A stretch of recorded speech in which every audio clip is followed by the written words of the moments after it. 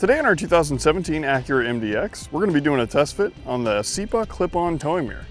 It's available in a quantity of one with part number 7070. You can also get it as a pair with part number 7070-2. It offers us a wide field of view. It's going to allow us to safely and easily change lanes, pass, park, or even back up while towing a trailer or camper. As you can see, I'm visible in the towing mirror, but not the factory mirror. Now, if I take a few steps towards my trailer, as you can see, there's no blind spot by the way we have it set up, but this is the view you get with just your factory mirror.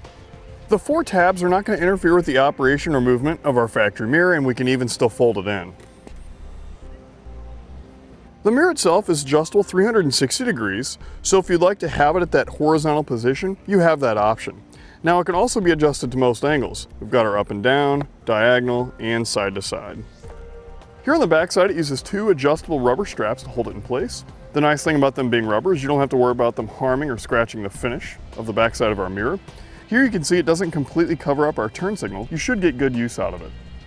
Here underneath, the mirror features a puddle lamp. You can see that the straps do not interfere with that either.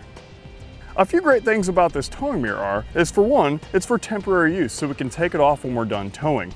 Another great thing is, since it is universal, if you have any other trucks or SUVs in the household, it's probably going to work with those as well. Now we'll go ahead and show you how to install it. Let's go ahead and set our mirror in place. So we can open up the arms, and we'll want to be sure that the four tabs sit on the inside of the housing. Once we've got it positioned where we want it, we can hold it in place and then run our straps on the back side. Now, it's a good idea to have the straps tightened up a little bit before you connect to the top hook.